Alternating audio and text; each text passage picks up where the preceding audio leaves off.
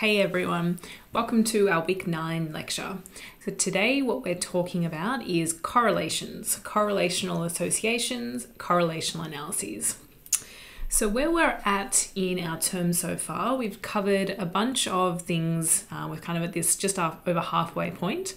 So you've covered a whole lot of t-tests were the first kinds of analyses that we talked about, and those were 3 different sorts of t-tests. And hopefully you saw with the t-test processes that even though there were different sorts of tests that we were covering each topic, we had the one sample t-test, the independent samples t-test, and the paired t-test, even though there were different sorts of tests, that the processes of running an analysis, of doing a statistical test, was pretty similar between the 3 of them. And hopefully what you'll see with our correlation lecture here is that it's the same sort of a thing. So it's a different kind of an analysis, it's a different research question, but it's framed in the same way in terms of using stats to address psychological research questions. And the process that we go through in running our test and interpreting our test is actually the same as well. So what it is that we're talking about today. I'll start off by talking conceptually about what a correlation actually means. And a correlation might be one of those things that you've heard the word before as opposed to something like a t-test. You probably heard people use the word correlation in just kind of normal outside of academic contexts. So we'll talk a little bit about what a correlation is. We'll talk about the actual correlation coefficient, which is the number that we get from our analysis that we'll run that gives us information about the strength of an association. We'll also talk about assumptions. So just like with our t-test, every single statistical test comes with some assumptions that need to be met. And so we'll talk about what they are and how we check those. Some of them will be familiar to you. And then we'll talk about different kinds of strength of association. So how to tell if there is a strong association versus a weak association. We'll also talk about scatter plots. So scatter plots are the particular kind of graph or chart that we use to represent what is being tested in a correlational analysis. So a scatter plot is a visual representation of an association between 2 variables. We will talk relatively briefly about the actual formula that you use to calculate a correlation coefficient if you were so inclined to do so by hand. And I will be emphasizing to you that you guys do not need to know the actual formula and you don't actually need to know how to calculate it yourself, which is why we'll talk about it relatively briefly. And then we will actually go through working through a correlational analysis in Stata itself, so show you how to get the actual analysis in Stata and how to interpret the output. And then we'll finish off the lecture with some important conceptual points and some distinctions between what it means to have a correlation, to have an association between things, and how that is definitely not the same thing as a causal relationship, a cause and effect relationship. So that's a really important point, which is really important for thinking about the kinds of things conceptually that we're trying to test to see if they're related in contexts where we're running correlational analyses. And it's a really important thing to take away that there's a really big distinction and a meaningful distinction between something being associated with something else versus that one thing causing a change in something else. That it's not the same thing. So we're going to start off by talking about what a correlation actually is. So to start with, a correlation is basically a linear, which just means a straight line, relationship between 2 numeric variables. So you know all about what a numeric variable is. A numeric variable is something that's scored or represented on a numeric scale, something where there's actually a numeric value, a number value that represents the value or the level or the score or the kind of particular point of that particular scale.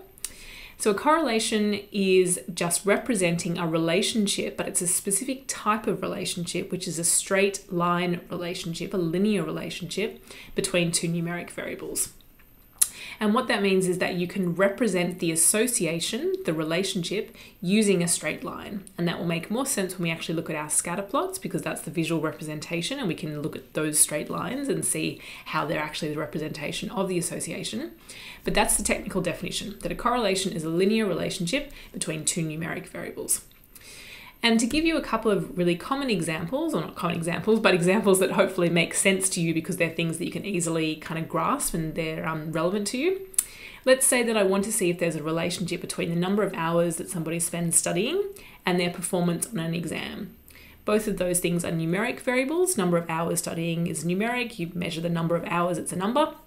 An exam performance could be a number between 0 and 100 or between 0 and 50, whatever it actually is measured as.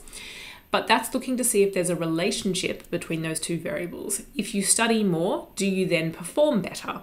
If you study less, fewer hours, do you perform worse? So is there a relationship between those variables? I could also see if there's a relationship between a love of movies and the number of movies seen in a year. So again, these could be numeric variables. Love of movies could be rated on a scale from, say, 0 to 10, 0 meaning I hate movies and 10 means I'm obsessed with them. And the number of movies seen in a year is a count variable, so it's a numeric representation. So again, is there a positive relationship? Is there an association or a correlation between love of movies and number of movies seen in a year? I could also see, if I was so inclined, to determine whether there was a relationship between somebody's sense of humour and the number of memes they include in a lecture. So I could have a hypothesis that people with a better sense of humour, a greater sense of humour, will include more memes in their lectures because they're hilarious and they make the learning experience so much more enjoyable, right? And so that could be my hypothesis, and I would test that hypothesis using a correlation. So again, two numeric variables, seeing if there's some kind of relationship between those variables. And correlational analyses, correlational tests, are really common for observational research designs. So as you know, an observational research design is contrasted, is different to an experimental research design. In experimental research designs, there's some sort of manipulation. There could be random allocation of the independent variable or just manipulation of the independent variable. Whereas in observational designs, there's no intervention on the part of the experimenter or the researcher. There's no changes being actually imposed on the participants. All we're doing in observational research is just measuring things as they naturally occur. And so in observational research designs, a correlation is not the only kind of analysis, but a very common analysis to use.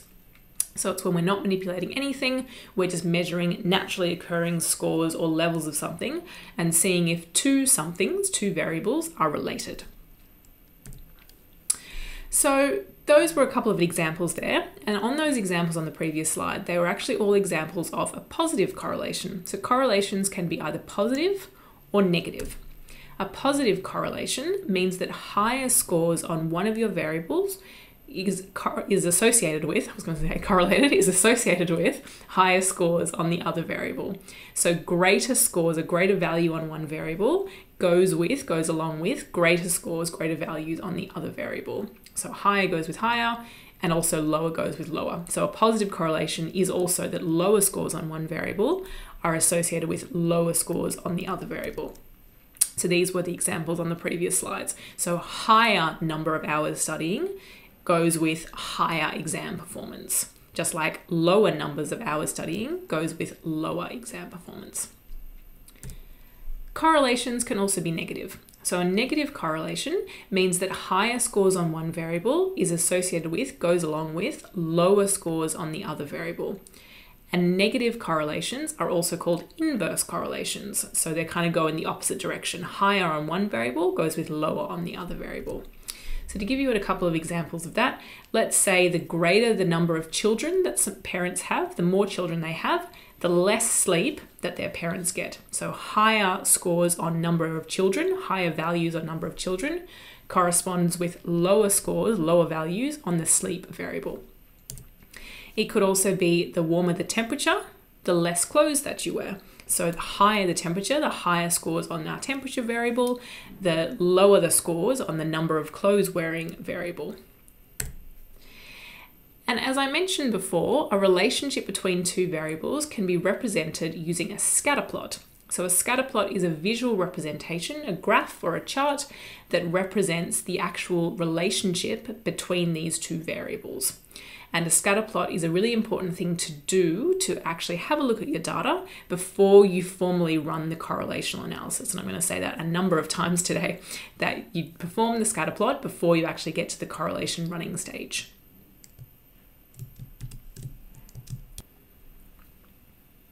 So onto scatter plots. So a scatter plot is a graph that represents the kind of data that we perform a correlation on. So a scatter plot is a graph that has two axes, an x-axis, which is a horizontal axis, it goes from left to right, and a y-axis, which is our vertical axis that goes from up to down, or technically down to up. That's a demonstration of the two different axes in our scatter plot, the x-axis and the y-axis. And the thing that a scatter plot has is it has dots on the actual graph space itself, and every dot, every point on that graph represents an actual observation. So a person's score or an observation from our data set. If you can picture your kind of spreadsheet of data, every dot on this particular scatter plot is representing one row, one observation in your data set. And the location of that dot, where that dot actually sits in this XY axis space, reflects or is represented by its score on each of the axes, on each of the variables that are on the axes. So if we have two variables, which we always do for correlations, one variable goes on one axis and the other variable goes on the other axis.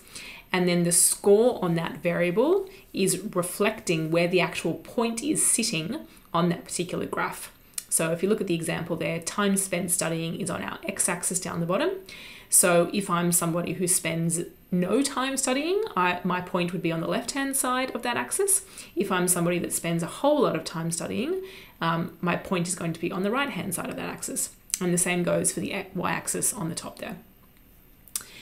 If you have, so say your two variables that you're actually representing with the correlation and the scatter plot here, if you have a distinction between an independent variable and a dependent variable, then the independent variable typically goes on the horizontal axis, the x-axis, and the dependent variable typically goes on the y-axis, the vertical axis. Note that that's just convention, that's just how people typically represent these sorts of things in graphs. It doesn't actually change any of the analysis itself, it doesn't actually really change the graph, it's just a conventional display thing. That if you have an IV and a DV distinction, the IV goes on the x-axis and the DV goes on the y-axis. So as I said, we have as many points on this graph as we have observations. So say we have 100 people in our data set and they gave us answers to a whole lot of questions, then I would have 100 points in this particular scatter plot. So what is a correlation? So a correlation is representing whether there is a clear association, but remember specifically a linear association between two variables. So what you can see in this particular graph here with all of these individual red points, remember that each point is an observation. We're looking to see if there is a trend in this point cloud as we move from left to right. Does our point cloud go up? Does it go down? Does it move in a consistent or a kind of combined sort of a way, like a general trend? Can you see a pattern or a picture in this particular point cloud? And what we're seeing here is that there is a general positive association, a positive trend between time spent studying and student grades. And what that means is that for students who spent less time studying, which are represented on the left-hand side of the graph, they're the points on the left-hand side of the graph, the students that spent less time studying, they tended to get lower grades. So they were also down the bottom of the grades axis. Whereas for students who spent more time studying, they were up on the right-hand side of our horizontal axis. They're up over here, if you can see my mouse moving. They're on the right-hand side of the horizontal axis. Those students that spent more time studying tended to get better grades. So they're on the right-hand side of our x-axis. They're also up the top of our y-axis, which means they got higher grades. Their score on the grades variable is also higher. And this is representing a positive association. So that means that generally speaking, higher scores on one variable correspond to higher scores on the other variable. But note that this is not a perfect association. It's not a perfect, precise one-to-one association. What we're seeing is whether there is a general trend to a positive or a negative association. And if you can have a look where the yellow kind of rectangle is highlighting some dots there, if we just pick one point at the x-axis, doesn't matter what point it is, just any arbitrary point on our x-axis, there is a range of scores on the student grades variable. So there's some students, like this student down the bottom here, that got very low grades. There are some other students that got higher grades. even for about the same amount of time studying. So it's not a perfect association, it's not a one-to-one association, but is there a general trend? Is there a general trend towards positive scores, like higher scores on one variable, going with higher scores on the other variable, which means a positive relationship? Or is there a negative relationship to higher scores on one variable go with or correspond to lower scores on the other variable? There's always going to be variability. You're never going to get a perfect association. But what you're looking for is there a general trend? Is there a general pattern that we can see here? And so what we have here is our positive correlation. On the other side of the slide here, on the right-hand side, we have a depiction of a negative association. So what we have here is number of missed classes on our x-axis and exam score on the left-hand side on our y-axis. So it's on our vertical axis. And what you can see here is that for students who missed more classes, they tended to have lower exam scores, whereas students who missed fewer classes tended to have higher exam scores. That's the kind of thing we're looking for here. Is there a general straight line positive or negative association? So the left-hand side graph is representing a positive correlation, the right-hand side graph a negative correlation. If there was no association, if there was no correlation, then you might see something like this graph here on this slide. So this slide's representing an association where there's no clear positive or negative correlation. What we have here is health anxiety on our x-axis and loneliness, social loneliness on our y-axis.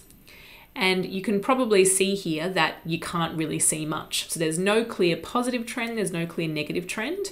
There's really no association going on. So this is representing no correlation. And what we can say is that as health anxiety increases, so as we go from left to right on the graph, or from about 0 to about 25, there's no consistent change in social loneliness. As health anxiety increases, social loneliness doesn't increase, social loneliness doesn't decrease, it doesn't consistently change. There's no consistent trend or consistent association. And that's what no correlation looks like. No correlation means it's just a random scattering of points. There's no positive trend, there's no negative trend, no association. And that's kind of also represented with our right-hand side image here. So what this graph is representing is the probability that you'll come up with a brilliant idea on your y-axis, the vertical axis, and then the time spent staring at your computer on the x-axis. And you can see that as time spent staring at your computer increases, there's no change in the probability that you'll come up with a brilliant idea. So a very good demonstration of no correlation, no association.